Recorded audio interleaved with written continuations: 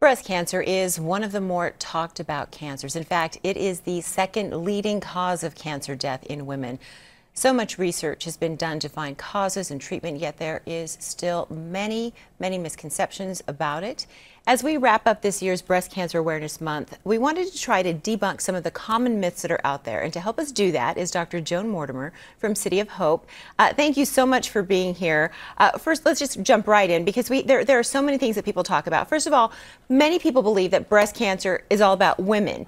But as an oncologist, you say you're seeing a lot of different things to help us understand that better, and it's not just about women.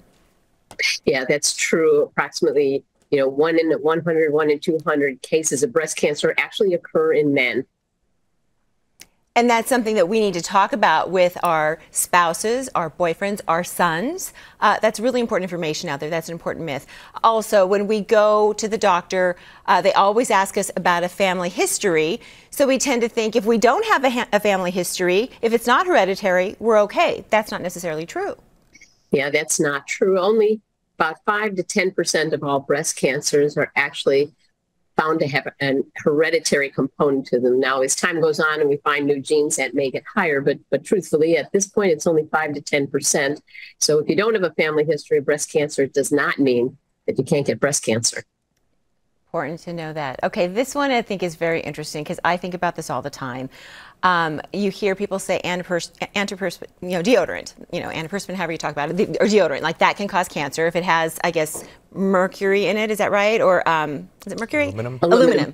That's right. Aluminum in it. And then, people do this all the time, and I'm guilty of it. I'm running around and I throw my phone, and that's people say, don't do that.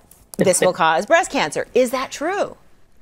Yeah, so there's absolutely no evidence that antiperspirants are associated with an increased risk of breast cancer. That myth is perpetuated for decades. I don't know how come we can't get rid of it. And also the cell phone use and putting it in your bra is a myth. It started with brain tumors years ago that people thought holding your cell phone would cause brain tumors, and that doesn't cause that, and it doesn't cause breast cancer either. So it does not. Let's put that one on the screen because I think that's really important to say that. I went ahead a little bit, but stuffing it in your bra, putting it in your pocket, it's not going to cause cancer. As far as the research shows, it might not be the smartest thing because it gets, kind of gets hot. Like you kind of maybe don't want to do it.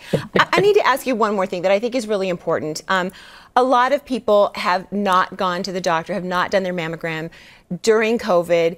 Then they got really busy after the pandemic because things are more open now. I had a scare during COVID, and I didn't miss my mammogram, but I did have a scare, and I found some precancerous tissue that I had to have a lumpectomy, and it was very scary. And I didn't even miss my mammogram.